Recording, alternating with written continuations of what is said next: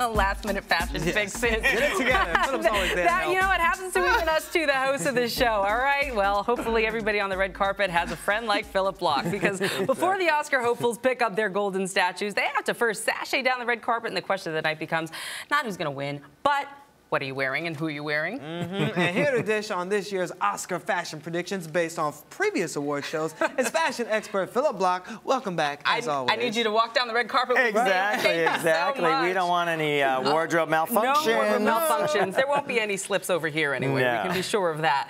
First of all, what can we really expect from the fashions this year? What are the trends? High-end glamour. You know, people always ask, what are the trends at the Oscars? Gowns. You know, I mean, it's really about gowns, and now in a time where it's all about personal style, it really depends on the person, what they're going to go for. You know, it's about the designer names. We're going to see Dior. We're probably going to see some Elie Saab. We're going to see some Zuhair Murad. J-Lo will be there. That's her favorite. Okay. Some Armani, some Valentino. You know, it's about the names, but the trends have really sort of gotten smaller. Okay. Well, you mentioned a lot of designer names. Can we expect to see a lot of new emerging designers also represented? I don't really think so. There's not a lot of great emerging designers out there in this category. Nominated for this category. Well, you know, I mean, you talked about Zuhair Murad. You know, there's some more established designers, Oscar de la Renta, Carolina Herrera. How much preparation usually goes into, though, putting together the whole entire look from head to toe? Some people it takes weeks, and some people you only get a couple days. You know, they're still announcing presenters right up until, I think, yesterday or the day before. And it's always very interesting. People don't realize this. This is a show.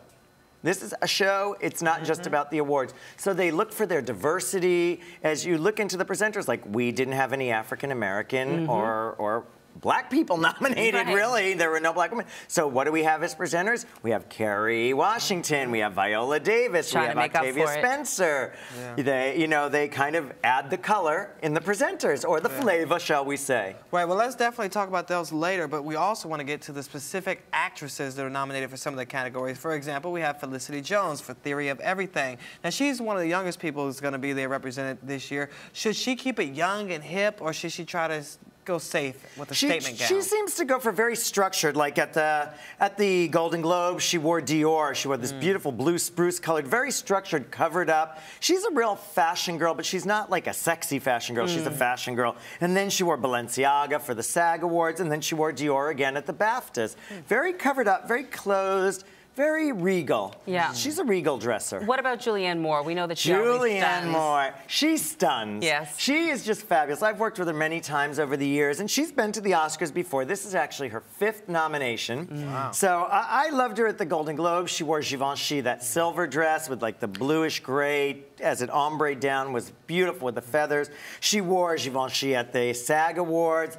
Absolutely stunning. That green. She wears an emerald green. Aubergine and emerald green. Those are her colors. And she wore emerald green when she's been at the Oscars before. So I doubt she'll do it again this time. And then just recently at the BAFTA, she wore Tom Ford, who's a good friend of hers. He directed her. A Single Man. Yes, in A Single Man. And she wore this plunging red neckline. She looks so gorgeous in red. I love her in that. As a redhead, she does. Yeah, she does. She'll but go for red again. She'll wear a pop of color. She wore that day glow dress to the Golden Globes one time. She really throws. You love her. All right. We got to talk about some of these other ladies. Okay, so what about Reese Witherspoon? She's nominated for Wild, but will her dress be tamed? Well, Reese, again, she's a lady. She dresses elegant. She's been wearing a lot of white lately. At the SAG Awards, she wore Armani at the SAG Awards. Beautiful, one shoulder. She wore Calvin Klein at the Golden Globes, which was really beautiful. That was beaded, simple chic, kind of a whitish silver color. So she's been going in that direction. And when she actually won a few years ago for Walk the Line, she wore a vintage Christian Dior. But there was a whole scandal about that because it wasn't really vintage, and somebody else had worn it a year or two before. Well, Jennifer Aniston tried to do vintage recently, and I don't know if that worked out so well. Vintage is supposed to be 25 years older. Yeah, like older. Yeah, I'm vintage.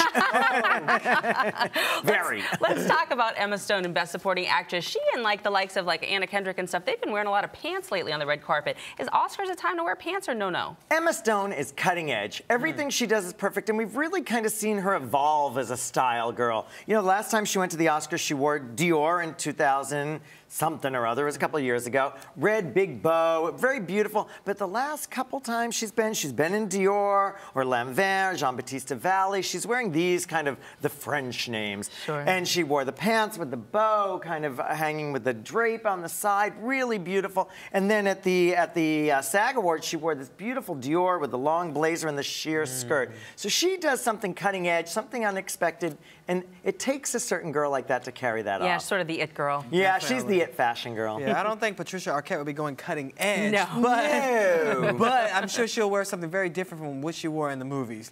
Yes. Well, she's been doing a lot of cleavage. You know, she's gotten a little matronly over the years. She's buxom. Yeah, she's buxom. There you go. She's a body wench. Right. You know, but she accentuates the waist, showing a lot of cleavage and chest is really good for her. I think she's a winner. I mean, she's won every award along the way. All right, here's a little wafy fashionista, Yes. Keira Knightley, of course. Now, we know that Chanel is her sponsor, so of course she's going to wear those, but I hope she doesn't wear any moss on her dress like she did recently. Oh, my gosh. Yeah. She has just been getting it wrong. Pregnancy is, you know, some women glow when they're pregnant. This has not been the case for Keira. You know, she looks beautiful, but she looks like she's having a hard pregnancy. You just see it in her face on the pictures on the red carpet. And she didn't go to a couple of the award shows early on because she was having a tough time. And the dresses have not been good. Maybe she can stick to something simple with Chanel. Yeah, the SAG Awards was really beautiful. She did this aubergine dress. She didn't even go to the BAFTAs recently. So it'll be interesting to see what she wears. What about the guys? Yeah, it seems like the guys never get any love at the Oscars. They're like, the outfits are boring.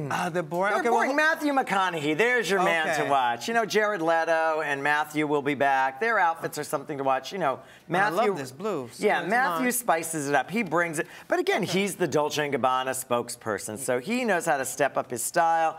And he, you know, he's a wild guy. You know, he likes to have fun. All right. And Camilla, that's the one to watch. I was just about to say. Camilla. She really steps it up for him. She steps it up. She's the best accessory. I was about to say. What about some of the presenters? We were saying earlier, Viola Davis, Kerry Washington. What are these folks going to be wearing? These are ones to watch, and this is where you get the flavor. And this is where the casting goes into this show. You know, the nominees are the nominees, but this is where they get diversity in age, in ethnicity. I think Viola Davis has been just stunning, you know, and she's been to the Oscars before. Back in 2012, she wore that green Vera Wang, and she did something very iconic at that moment. She went without her wig. She wore very simple makeup because she wanted people to see her for her. So let's see what she does tonight. I bet the wig will be back on Sunday. And she made her point. Yeah, one of my favorites, of course, Kerry Washington, but it's sometimes hit and miss with her. Yeah, she's been to the Oscars before. In 2013, she wore Miu Miu. It was beautiful. It was this little pink and kind of watermelon color dress with a little embellishment up there. It was Prada, really beautiful. And then she wore Jason Wu in 2014. She was very pregnant, beautiful, beautiful, beautiful. That was one of the best looks I think she ever had. But then at the Golden Globes this year, you liked it, but I wasn't a big fan. Not a huge fan. We also know we got Oprah and Zoe Saldana, and who else? I mean, Oprah. You know, Oprah loves a big, wide open neckline. She's been to the Oscars many, many times herself. You know, and she wears, you know, she likes to wear like Ferré. She'll wear something Valentino. She's done Vera Wang. She loves a color and something very open, very stately and elegant. Lupita Nyong'o. Yes, last year's favorite. Last year's favorite, fashion darling in that blue Prada that, you know, she made us all valid. All our dreams became valid. But the dresses have not been quite right since then. And, really? You know, there was that thing at the Met Gala, that Prada thing with the feathers. That was Livin' La Vida Loca, Livin' La Vida Lupita Loca. And then this Elie Saab dress that she wore recently. Some loved it, some didn't. Not my favorite. It looked like an odd test, you know, on the TV. Right. Okay. You know, it was not my favorite. Zoe Saldana, always, again, another fashion it girl. It girl. But she takes a little risk, though, right? Lots of risks. A little different? Okay. Something a little different. So we could look to her for something special, something that you go, But, Philip, is this the right time to be taking a risk for her and anyone else? Well, if you're Bjork in a swan dress, no. If you're Zoe Saldana in Givenchy, yes. Okay, sounds good. We'll be watching to see who gets it right and who gets it wrong. Oh, I'm sure there'll be quite a few rights and too many the wrongs. misses are always a part of the hits as well. Right. Phillip Bloch, thanks so much for joining us with Oscar Fashion tonight. Definitely. We'll be right back with more Rise Entertainment 360.